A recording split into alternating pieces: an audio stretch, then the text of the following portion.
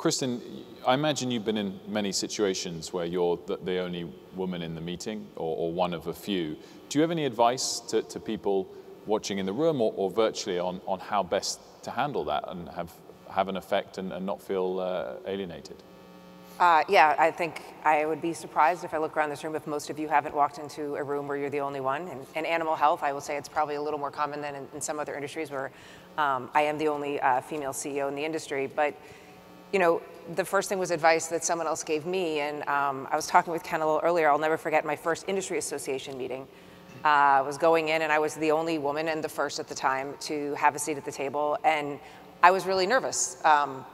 You know, yes, I'm CEO of the largest animal health company. We're a $100 billion market cap. It didn't really matter when you walked in the room, though. I was the only one, and they all knew each other, and they had all been friends, and they'd all been in their roles for a long time. And I remember taking a deep breath and saying, this is my chair, and to take my body and lean forward.